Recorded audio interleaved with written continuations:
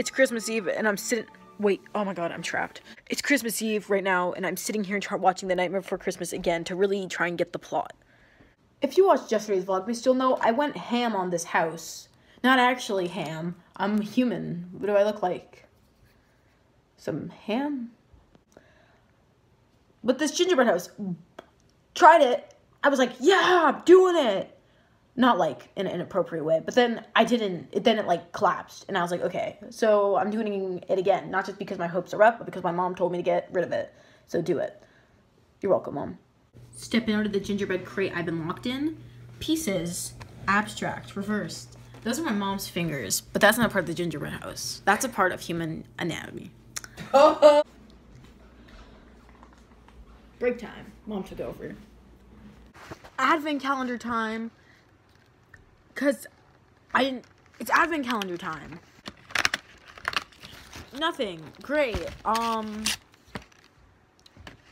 Worst Christmas Eve prank ever. Got a little bird, some may call it. Brid for, I just say, cause bird's a hard word to spell. That's what I'm trying to get at. And then finally the 24th. Nothing. So basically, if we're like, oh, are you gonna eat the ones that fall in? No, I'm gonna save that till Christmas Day. It's like a little gift for myself. Hashtag self-love. But there we have it. Wow. Kind of looks like a checkerboard. Right? I don't know how to play that game. If you're thinking right now, why is it so dark? Ever heard of the light being turned off? Not in a weird way. But you might think also, did you give up on the gingerbread house? No way, Jose. My mom constructed it and now told me to have patience and let it dry. You're wearing slippers? This is a video of me being sneaky. Like, sneaky as in the word in the dictionary. Trying to grab a stocking, without my mom realizing. Because a stocking's just for decoration. But I decided to be a little scandalous and actually use it as a stocking. I know. I'm a rebel. I should be in juvie. Sue me, but don't actually, because that would be bad. But I ended up getting the stocking, so good on me. When you're literally more awesome than James Bond, you'd be like... I'd be like that, because if I just snatched this up. Not in a way where I just robbed a store and I'm bragging about it, but in a way where I'm about to do a sneaky little surprise. Anyways, you ever thought about investing in what?